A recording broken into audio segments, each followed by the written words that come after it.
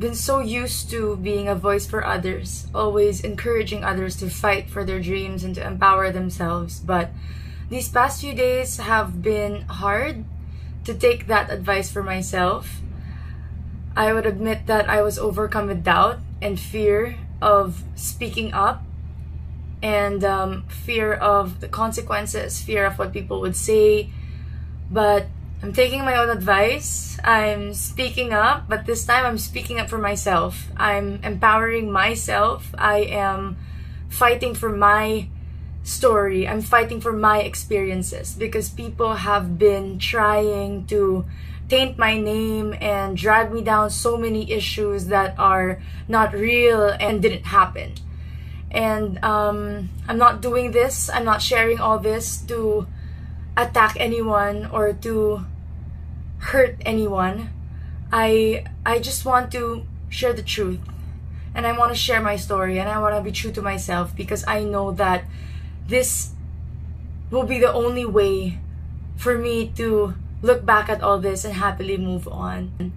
And days leading up to the pageant, I decided to had my whole team tested and stay in my house, because we weren't allowed to go out, and I had a lot to learn, I had a lot to prepare for. I wanted to invest time into learning my hair and makeup, into knowing how to style myself, knowing how to work by myself, because we were all going to be independent up in Baguio. And I practiced my Q&A, I practiced my walking, everything. And days leading up to the pageant, it was a Sunday. I think it was the 11th of October. And I was so busy preparing for the pageant, and I didn't realize that I was exhausted and I was tired. I was busy handling businesses, work. I was catching up with all the brands that I had to work with, and I was also busy with my preparations in the pageant, and everything just became too overwhelming that I didn't even realize. So that day I woke up, and as I took my first steps, I passed out and I collapsed. And that day was really hard. It was 3 days before we were asked to check in, and I cut my head, I sprained my knee, I broke my toe, and it was all very challenging, because as a beauty queen you have to walk in high heels, you have to look your best, your face has to be presentable at all times. And it was depressing for me. It was devastating for me. I spent the whole day in bed. I didn't know what to do. I decided to do my rehab at home and to do whatever I could at home. I sought professional help, and so come our check-in day, I was able to walk, and I was able to act like nothing happened. More than the pain and more than the struggle all throughout these past few weeks, it was more of the schedule that we had to really keep up with, that gave me so much pressure, and that gave me so much that was difficult for me to keep up with. I was prepared to do things on my own, but I wasn't prepared for schedules being so delayed. Days we weren't able to eat because of our schedules, because of the hectic schedules that we had to really keep up with. There were days that we were kept in our rooms not knowing why, and we were just there in our rooms, and those little things all built up at the end. All the anxiety, all the pressure, the exhaustion, it was a lot to handle. We continued on to our activities, and we had the best night of my journey as a candidate, and I had my best memory getting to bond with all the girls, getting to spend time with them, because we weren't able to due to pandemic protocols, and we were able to bond that night. I got a chance to get to know all the girls, and I was so thankful. And at that night, I was on the end of receiving cryptic messages from people about, again, the results. And I didn't mind them. I chose to have fun. I chose to spend time with the girls. I chose to spend time with my sisters. And I chose to spend time for myself and just have fun. And early in the morning of the 25th, at around 3 a.m., I heard things that I wasn't supposed to hear. And it hurt. I must admit, I went back to my room and I cried so hard. I just got out and went to my room and wanted to be by myself, and all these questions just came back to my head. Everything that I've been hearing for the past 2 days just came rushing in my head, and I was heartbroken. I was devastated that night, and I called my family and I wanted to go home. My car was waiting outside and I could have gone home, but they told me to think about it, that whatever I decide, they're supporting me 100%. And they told me to pray. And after that, I took their advice and I slept on it. I woke up the next day and I wasn't feeling too well. But one candidate told me, because I wanted to go home so bad, and one candidate told me and asked me, "What's your purpose?" And that made me realize why I was there. It made me realize that I was there because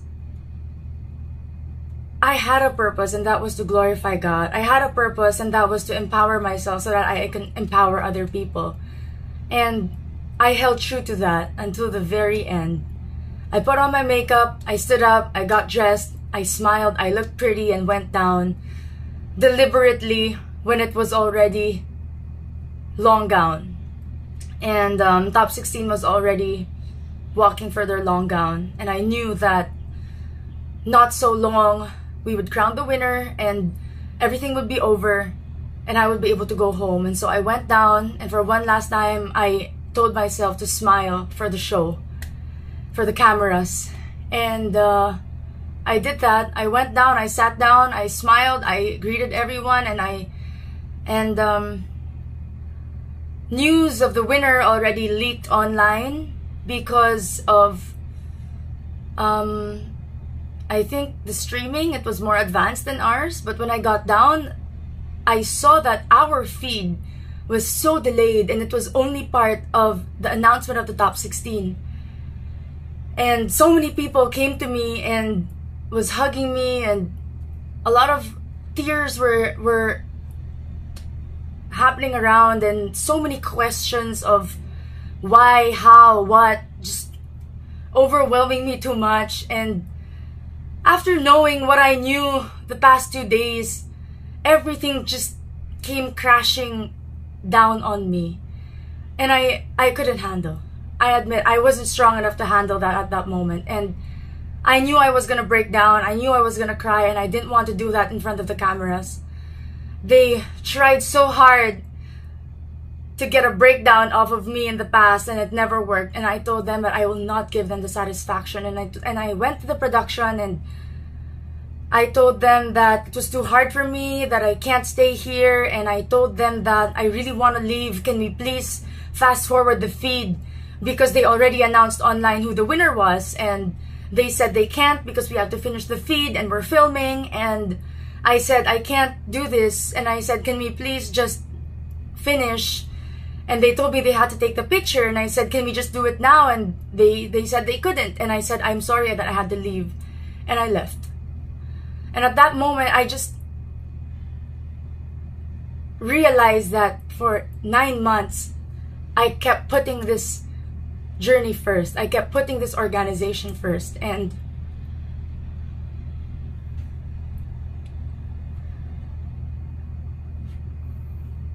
it was my time to put myself first. And so I did. And I went to my room, I got the remaining of my bags. I sent a message to Mama Jonas Gafford and I told him my reason. I told him that I was leaving, and I told them everything. And so he said okay, and he said he was worried about what social media and what everybody would think, and I told him to not worry and I would handle everything. I sent a message to our winner and I congratulated her, and I told her the reason why I'm leaving, and she replied thank you. And after that, I thought everything was okay. I did my job. I did what I knew was right, and I packed up my bags and I left.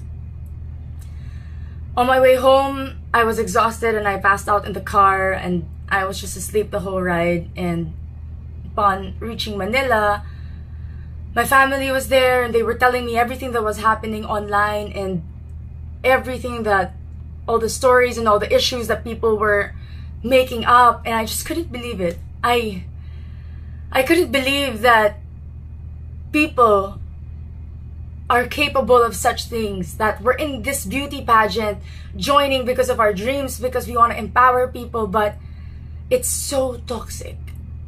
The industry, the fans, the bashers, the criticism, everything is just so toxic, and I just couldn't believe it. I was not hurt, I was not angry, but I was sad.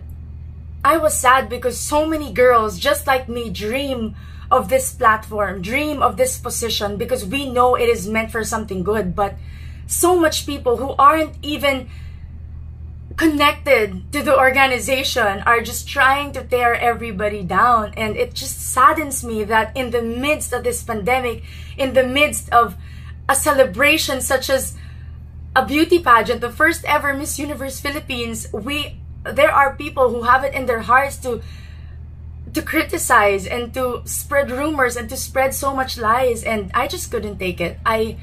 I blocked out social media. I checked out of social media. I decided to take time for myself and to rest and to recover from a very exhausting 2 weeks and trying to get ready to go back into volleyball training and into work and to managing stuff. And I just slept.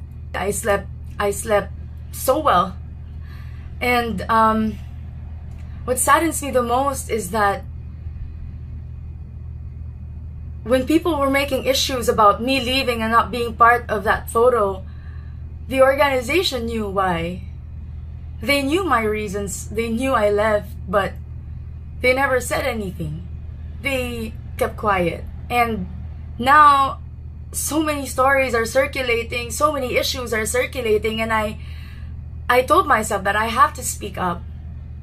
I have to defend myself. I have to fight for myself because I knew nobody would.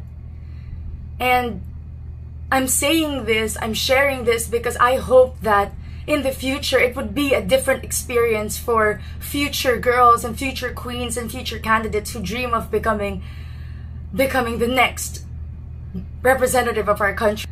But I also want to take this time to remind everybody that we should stop bashing. We should stop spreading lies and negativity. And it doesn't mean that even though we are free to speak our hearts and our minds and share our passions about a certain topic, that it is okay to bring and take people down just because we feel bad.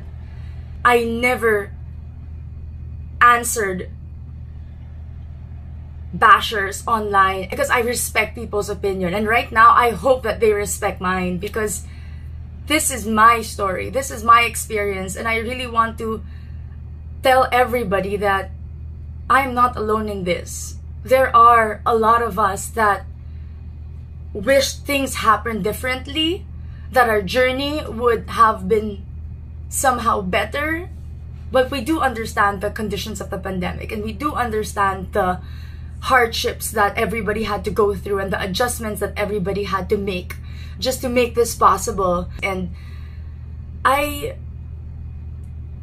just hope that people allowed me to accept my fate and my destiny in my own terms. And I just hope that there were things that I shouldn't have heard. I hope that I never heard them, because accepting failure is one thing, but for it to be mixed up with so much doubt and so much uncertainty towards myself as a human being, as a woman, that was something that I needed time to process, and I needed time to accept. I know I'm strong. I know I'm confident.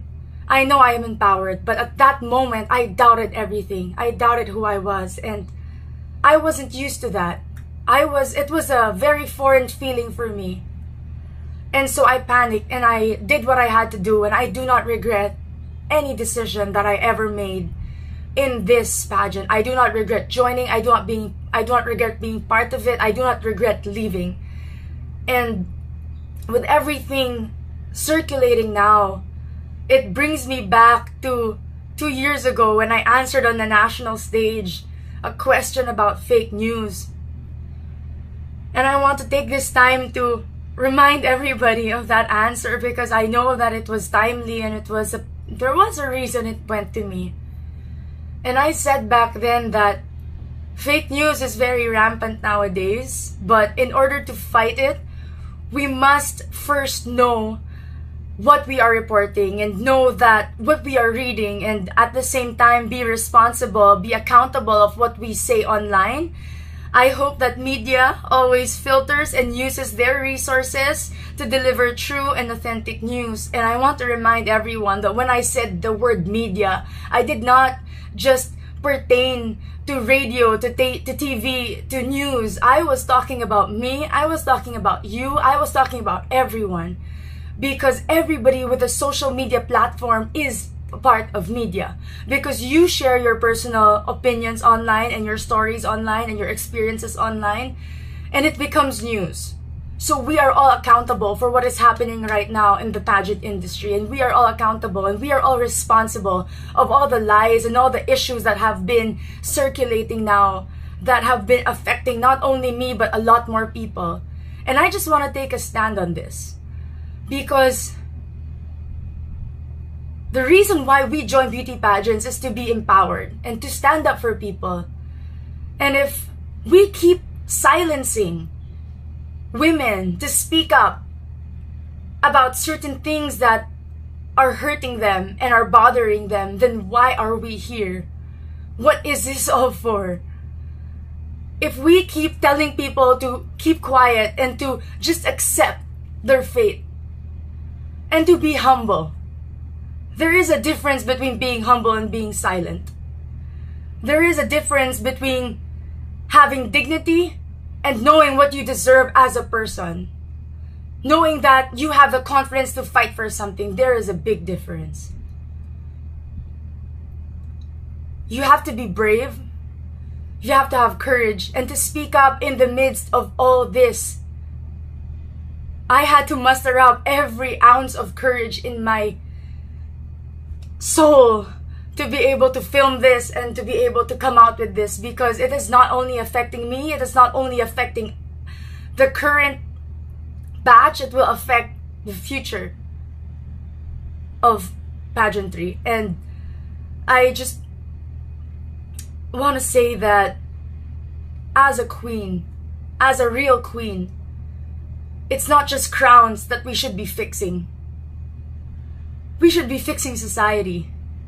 Because we can. We should be fixing systems because we can. We should be fixing social issues because we can. We should be fixing the future because we can. And that's why we are here. And that's why I am choosing to take a stand. And that's why I am choosing to use my voice. Is because I know I can. And I was meant for something more. And I know that I was meant for this. This may be my purpose, you know, not to wear a crown of jewels, but maybe to wear a crown of thorns. And in both, I praise God. In both, I'd be happy. In both, I will use and empower others through this. People have been asking me how I've been dealing with social media and everything that's happening around me. And I know that some of you who are listening to this, you also have experienced criticism and bullying and so many negative things online, and hopefully this can help you. Ever since I started having a life in the public eye, I've always played, I've always performed, I've always lived for one thing, for one person, and that is God. And I learned to never seek approval. I learned to never seek the praises or the validation of people. And that is the reason why I also don't die by their criticism. I live my life for my purpose. I live my life for one reason. And even as a social media influencer having a life online, I do not let it dictate who I am. I do not let it validate who I am. And that is why it saddens me that every single thing now needs a validation, a receipt on social media. If people don't see it, it's not true. If people don't like it, it doesn't mean anything. If people don't comment on it, it's not validated. And it has to stop. It has to stop, not only for ourselves but for the people around us. We can't connect, we can't associate our worth as human beings, as women, with who we are online. And it's sad that all of this is happening. I hope that I could accept, enjoy, and go through this journey as smoothly as possible, but I guess that wasn't the case for me, because I'm here now and I have to speak up about this, and I have to get this out of my chest, because I know that this is the only time that I can really be able to move on.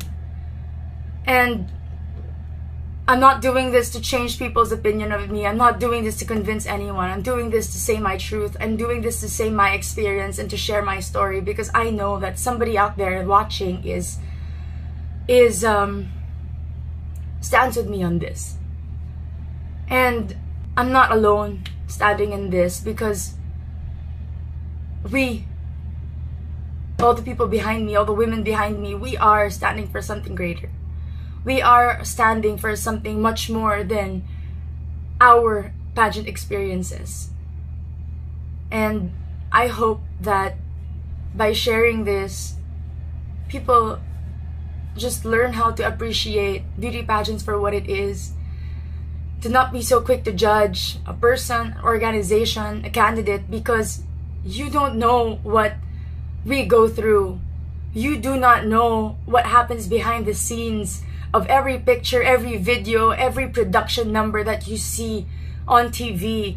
Nobody knows the hours that were put into it, the effort that was put into it. And so all our feelings are valid.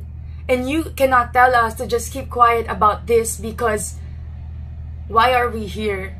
Why are we advocates?